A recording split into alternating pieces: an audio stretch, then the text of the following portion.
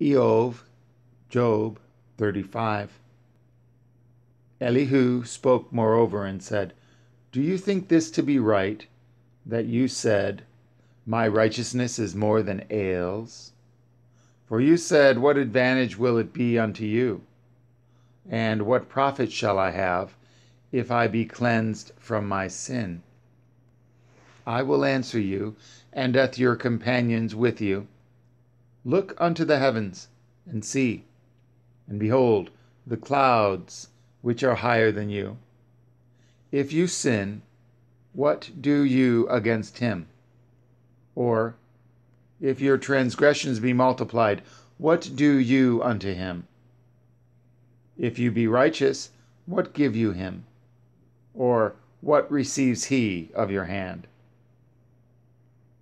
Your wickedness may hurt a man as you are, and your righteousness may profit the son of Adam.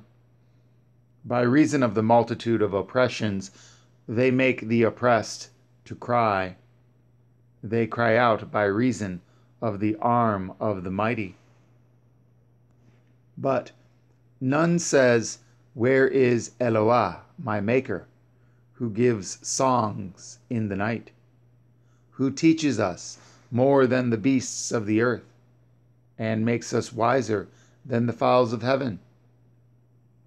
There they cry, but none gives answer, because of the pride of evil men.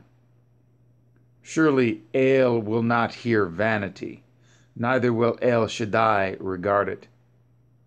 Although you say you shall not see him, yet judgment is before him. Therefore, trust in him.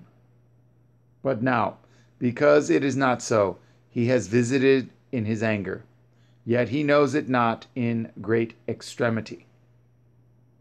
Therefore, Job opens his mouth in vain. He multiplies words without knowledge.